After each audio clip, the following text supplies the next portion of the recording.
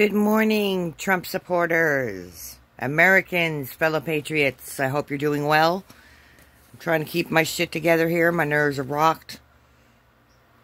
I don't know whether to cry, get mad, but I've got hope. You've got hope. You're my hope. You're the ones keeping me up, so thank you. Because, not with my lineage, dudes. Not with pilgrim blood going through my veins. No way. This just can't happen. Anyway, I had a genius idea. I live in Yuma, Arizona, with that beautiful wall, but I will shoot you if you try to take it down. Don't even try it. Anyhow, I looked up on if we can video record our voting in our polling booth. You know, like I take my cell phone in, I go and click just like I am right now, and video me making my choices. Well, that is illegal in many states, and Arizona is one of them. This is a suggestion to our president, to our senators, to my governor, Ducey, in Arizona, and all other states that do not allow this. I'm going to tell you how you get rid of fraud, okay? It's a two-step idea. I'm sure there's a few kinks in it, but it's the generalization of the idea. You change the law, number one. We should be able to take our cell phones into our voting booth, and whether, which I did this year, go by paper because I was told it was quicker and easier.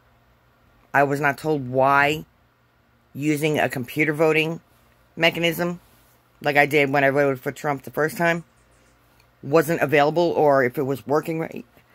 I just wanted it in. I wanted it by my own hand. I wanted my prints on that paper. But who's going to fingerprint a freaking voting ballot, right? Well, that's pretty expensive. And my idea, it's going to cost money, but it's not going to cost money like you've been doing. Believe you me, it's not. I hope. You allow people to take in their videos, their cell phones, and to video record themselves making the choices that they made. You then hand in your ballot. You show the video. Well, you know the video. You know who you voted for. Or if you need to, you can verify it and such. And you take it up to a poll worker. And you watch them enter each little tick. You know, your 1, 2, 3, 4, 5.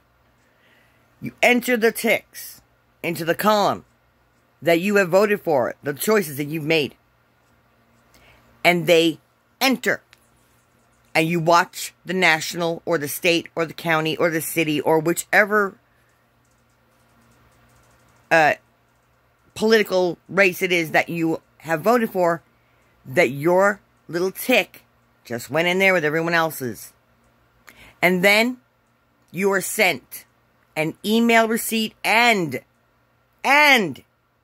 given a paper printout of whom you voted for, to show that your tick went into the columns as such as you just witnessed with your own eyeballs. And that it has been entered into the counts of said race. That's it.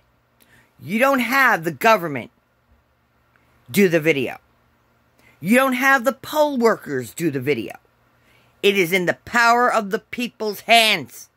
It's in your hand. So you're responsible on making your video work correctly.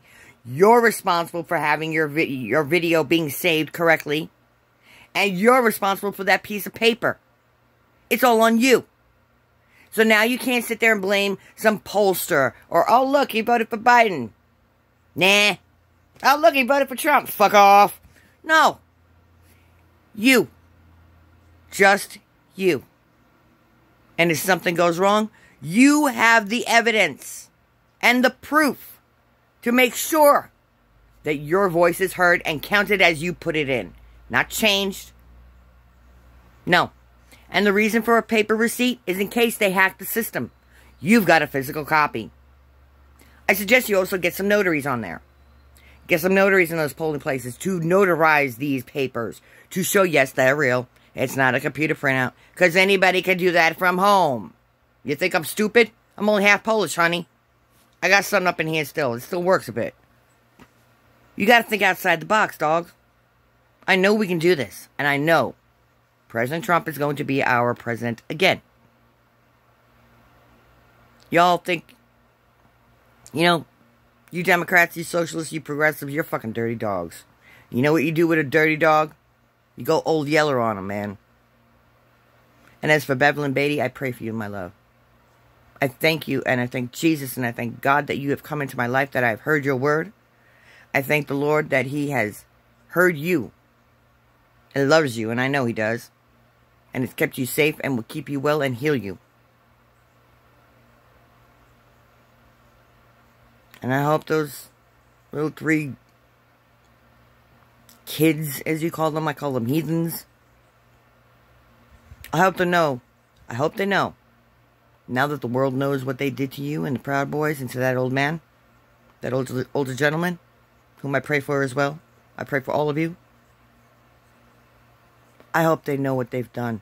I know now there's millions of them coming and looking for you, and they are going to hang you high, boy and girls, little pussy bitches.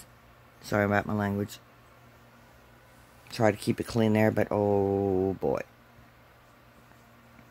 And I do believe that President Trump and the First Lady Melania Trump, bless their souls, God bless them, should go and visit you and the other victims of this stabbing.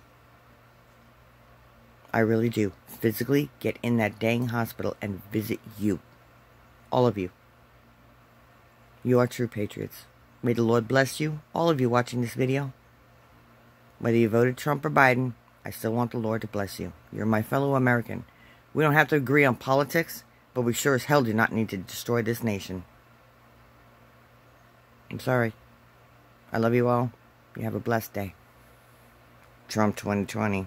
We're gonna win.